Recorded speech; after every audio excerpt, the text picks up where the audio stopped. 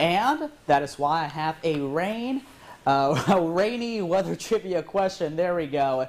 Associated with the record for greatest amount in 1 hour. 12 inches. What city and state? I'm going to say New Orleans. New Orleans, Louisiana. Yeah. Final answer? Final answer. Okie doke. Lock in those answers at home. The answer to this is... Oh.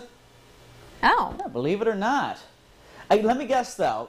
Would Florida have been your second guess? Yeah, Florida would have been my Yeah. second choice too, yeah. It would have been mine, too. If somebody asked me this question. Yes, Hulk, Missouri was set back in the 1940s at 12 inches. That's just for 1 hour. That's what we call flash flooding. A lot of rain in a short period of time.